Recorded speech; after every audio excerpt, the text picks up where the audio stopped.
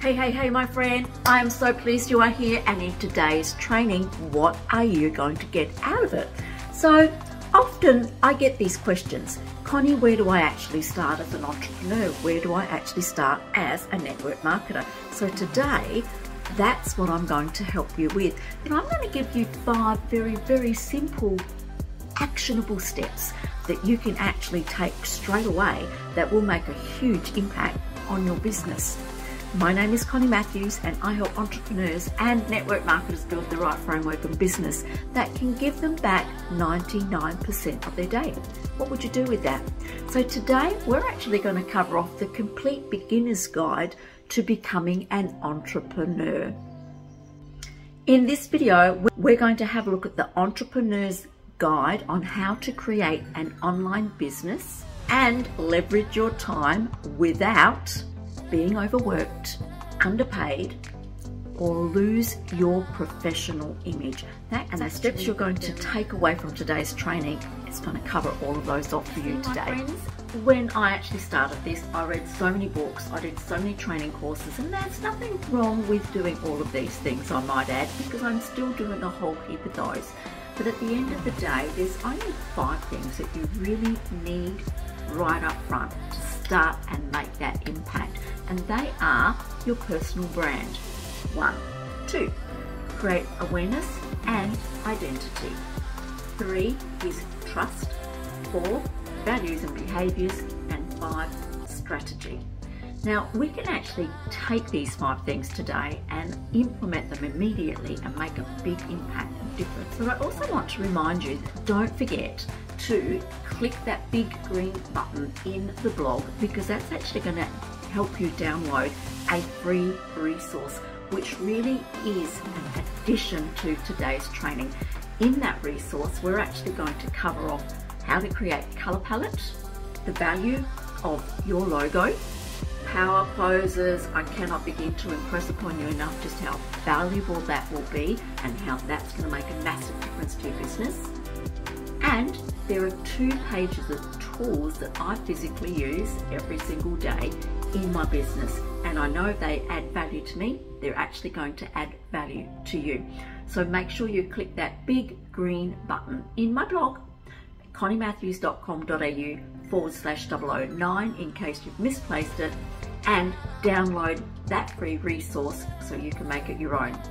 Okay, my friend, let's get straight into it. Personal brand. Now the thing is with personal brand, it's actually not that challenging, it's not that hard. You just need to be aware of the image that you're actually projecting online. The thing is, like attracts like. So whatever you're actually putting out there into the social media space, that's what you're going to end up coming back to you. So I'm going to actually ask you a question. Would you follow you? And if you wouldn't, what is it that you would do to change? Think about that. If you're actually struggling with this one, what I would love you to do is, I've got another blog, which is conniematthews.com.au/005. There's a really cool exercise in there that will actually help you drill down on your dreams and your goals, and the affirmations to actually be congruent with your dreams and your goals, and that will actually help you define the direction that you would like to take your business to and the people that you would like to attract. It's no real big secret here that a well-crafted personal brand, one that you want to actually project and is congruent to your values and behaviors, will be the key to your success. Now, part of that will be the color palette that you actually put together. Now, would you believe that the colors that you choose actually send a subliminal message to your audience? If you think about this, red is actually rage and anger normally. And if you think about red, yellow and orange, well then you're thinking about food, takeaway food. So what is the image that you actually want to project, and what is your brand colors want to actually say about you?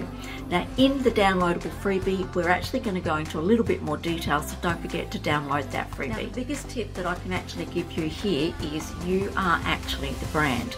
not the company that you represent, and certainly not the products that you represent. It's actually you. You are the brand. Now, part of building a personal brand is also building your own website. And my recommendation would always be is brand the website by your name, such as conniematthews.com.au. Now, why would I do that? You are the brand. You want people to be following you, and it's going to be your name that will become recognizable. I'm going to give you another little story, and you might actually have heard this one. Most people tend to put all their business through social media, and there's actually nothing wrong with using social media, because here I am and I use social media as well. However, what would happen if you built up a big following of people and the social media platform either closed, heaven forbid, or they changed their rules and you could not see who your followers were anymore? And I have a real life example for you. Donald Trump had 80 million followers on Twitter, and Twitter actually closed his account. Ta-da! My recommendation is you can certainly start on social media. This is where we all start, but progress towards building your own website, because that will help develop your brand. So let's actually move on to number 2, and that is create awareness and identity. And I've kind of covered off a little bit of that just by talking about the website. Now, the second part to this, creating your awareness and your identity, it's not just always being about online constantly. There are a plethora of events and community meetings just in your own area. So find out what they all are, get out there and get to meet people. And what you would want to do is build your brand awareness and create awareness and identity. And then what you would love to do is get into some of those meetings and do small 15-minute segments of public speaking to get your message out there. That's just one way of creating your awareness and identity. The other thing that's really important here is that you need to recognize where your target audience is actually sitting. Now, there's a social platform called, I should say a website called We Are Social. Have a look at that. It'll give you all the stats of who's sitting where and their age brackets. Now, my target audience is 45 and up, and they're all sitting in Facebook, sometimes in Insta, but Facebook and LinkedIn. But if you're younger and you're a young mum and you're just starting out, your audience will probably be sitting on TikTok, Insta and Facebook. So if you actually know where your target audience is sitting, you can really target that message and create your awareness in the right place. Now, when you're actually creating your profile online, my tip here would be is let people know who you are. Let people know what solutions that you would have for their problems, certainly what it is that you actually stand for. So when you actually implement all of the things that we've discussed so far, you're going to be creating a little bit of consistency here, and that's actually what your audience wants to see. That then leads into our third point, which is trust. At the end of the day, we absolutely want to build trust with our community. Now, if we don't build trust, our community won't engage with us, and our community most certainly won't do any purchasing of product with us either. So this is something that's imperative that you can actually build through your social media platforms and of course your website when you get to that. You really want to make sure that you're open and transparent, have great communication, and when people want something from you, when they want to ask you any questions, make sure that you are always available for them. We want to make sure that our community know that they can come to us when they need us. Okay, now let's get on to values and behaviours. It's no big secret, yet again, that your values and behaviours will actually be portrayed through your posts. So the things that you actually want to share with your community are honesty, boldness, freedom. That's actually why we are network marketers, because that will give us a lot more freedom than your 9-to-5 role. trust, which is what we've already gone through. Team spirit is a really, really, really big one. Part of network marketing and being an entrepreneur is actually building a team of like-minded people. And team spirit is one of the things that we really need to focus on. And what about modesty and accountability and being responsible as well?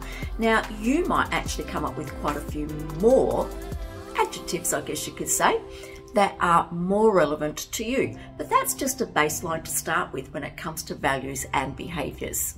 Now, my really, really, really big tip here is this job, network marketing and being an entrepreneur, is actually being passionate about people. So you are here to serve your tribe. It's not the other way around. So be passionate about what you do and the people that you serve. Okay, so we have actually made it to the final piece, and that is strategy. Now, I actually could do a whole training session just on this one tiny little subject, but my aim today is to give you some actionable pieces that you can take away and implement immediately into your business. So let's actually think about, first off, posting. One of the things that I like to suggest to people is don't just do pointless posting. If you can actually plan your posts a week in advance, have a look at your posts and what is the journey that you want to take your audience on. What are the actions that you want them to take? Do you want them just to like? Do you want them to comment? Do you want them to download a piece of content? Now, your role is to, what you really want to be doing is adding value to your audience. And when you are actually posting, here are a few things for you to take into consideration. Are your posts entertaining? Do they educate or do they inspire others? All of these things will actually add value and create trust, by the way, in what it is that you're actually presenting to your audience. The other thing that I would also recommend is you consider your vision. What is the vision for your business and where do you want your business to go? Always take the time to learn from everything that you actually do. And I really do want to stress there are no bad experiences, there are only learning experiences. And when you take that into consideration, earlier, being found in the right place. Your audience is different to my audience, and if you can actually assess which platforms are the ones that's going to suit you, your message will be heard faster. And I just want to give you another downloadable piece of content if it's going to be of value to you. But if you go to conniematthews.com.au/002, there is a downloadable in there that will actually help you drill down to your target audience. Once you know who your audience actually is, you'll be able to assess which platforms are the ones that you want to be working on. Here is something else for you to consider. All your social media platforms, anything that you're actually on, I want you to start thinking about that as an online resume. So if you were going to actually apply for a job that was, say, $200,000 a year, I guarantee that your resume would actually look like that. So now start thinking about how your cover image is, what your profile image looks like, what is your bio saying about you. There is an about section also in Facebook. You can actually fill that out and get that to start looking like your online resume, because people will check it out. Another tip here would be on your personal profile. What you really want to be looking at is 80% personal and 20% business. And on your business profile, you would want to actually switch that around. You would want 80% business posting and 20% personal. We have actually technically come to the end of today's training, and as you know, at the end of each training I like to answer the question of the week, and the downloadable that I have put together really was answering the question of the week, and that was, where would you start? Now again, in the downloadable, the color palette, the logo, and spending the day out with a friend and taking 100, 200, 300 photos of you in power poses. Those things will actually add value to your personal brand. And of course, as an extra bonus, I've actually put in there 2 pages of tools and apps that I use within my business. Now, what I would love you to do is actually, when you've downloaded it and started using all of those tools, let me know which one is your favorite, because I've got so many I don't know which one to pick first off. Now, I want to say how excited I am to be connected with you. So you can find me on Facebook, LinkedIn, YouTube, email. Please touch base with me if you've got any questions on anything, and if you want me to do specific training on something, let me know. I would be honoured to actually produce that content for you. Now, I know this was an action-packed training session, so what I would love you to do is share this with your network marketing friends, with your entrepreneurial friends, because they will get as much value out of this as you did. So for now, let's stay connected, and I wish you a great week.